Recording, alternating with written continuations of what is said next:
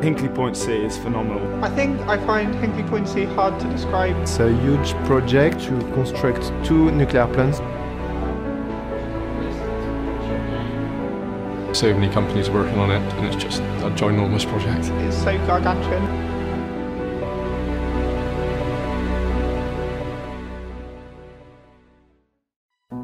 I think the use of Tekla has really helped us gain a good understanding of just the size of the project initially, especially when you consider some of the models have 100,000 RC bars within them, 900 different shape codes. Then allows us to pass them to Advance, our client, who passes them to NMB, who passes them to Laing O'Rourke, which gives the quantity surveyors a really good idea of the materials they need, gives them a good idea of lead times, what's going to be needed then. So I think Tekla plays a key role in ensuring just-in-time construction is met securely and properly.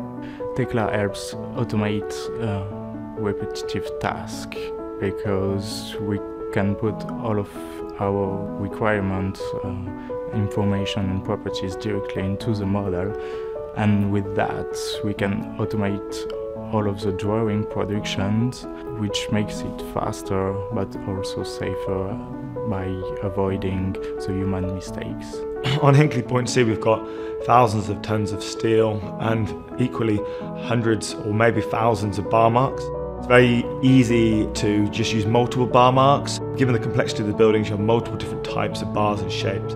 What we've been able to do using Tekla is to standardise the dimensions and the size of the bars, so that a fabricator can almost pull a standard size of bar from a catalogue, so they get very used to producing the certain types of bars, allowing us to improve efficiency on site.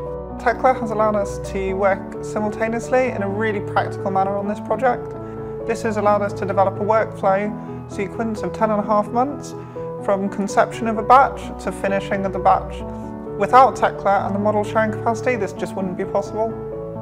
3D digital engineering solutions like Tekla Structure integrates the engineering and the construction, and it makes seamless because the design results are being translated into the 3D models, wherein it can be used directly at the site with the help of the highly buildable models and the highly coordinated drawings.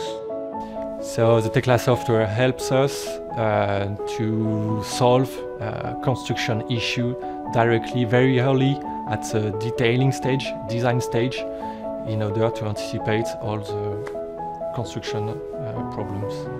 So now we sort of really embrace the philosophy of design for manufacturing assembly. So what we can do now is we can understand exactly how this building is going to be put together from the offset, and understand how we're going to maximise the opportunity to reproduce these designs over and over and over again. I think Tekla is a really good tool for quantity surveyors, enabling them to accurately determine the required tonnage of steel and also the type of steel required. I've worked on projects now which are for not-profit organisations and all the way up into the Welsh valleys, where people are going through hundreds of bar bending schedules to work out the actual requirements of steel. And Tekla allows you to do that at one click of a button. So I don't see how Tekla has any negative connotations at all when it comes to QS work. The Hinkley Point project is a fantastic project to work on. It's totally unique in terms of size. It's the amount of structures to build and the budget to dedicate it to this project. When you see site and you see the pictures from site and the sheer scale, I don't think anyone can not be excited by the work that's being done on this.